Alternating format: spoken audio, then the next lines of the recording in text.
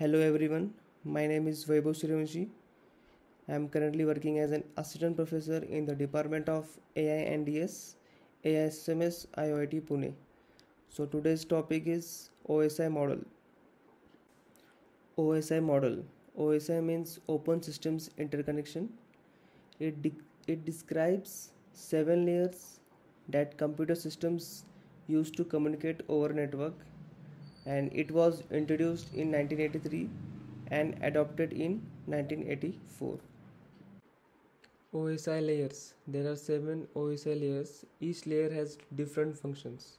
The first is physical layer, then data link layer, network layer, transport layer, session layer, presentation layer, and application layer. Now we will see functions of each layer. The first one is physical layer. Physical layer is responsible for the physical cable or wireless connection between network nodes. It defines the connector, the electrical cable or wireless technology connecting the devices, and is responsible for transmission of the raw data, which is simply a series of zeros and ones. The next is data link layer. It establishes and terminates a connection between physical connected nodes on a network. It breaks up packets into frames and sends them from source to destination. This layer is composed of two parts, that is logical link control and MAC, that is media access control. Then the next is network layer. The network layer has two main functions. One is breaking up segments into network packets and resembling the packets on the receiving end.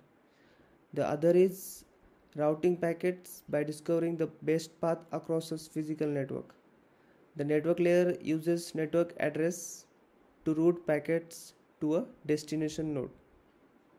Then the fourth one is transport layer.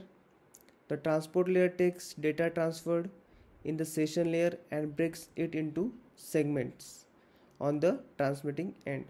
It is responsible for reassembling the segments on the receiving end, turning it back into data, and can be used by the session layer. And the next is session layer. The session layer creates communication channels called sessions between devices.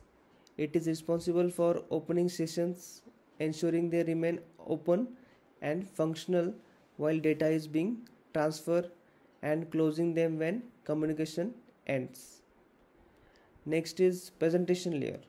The presentation layer prepares data for the application layer.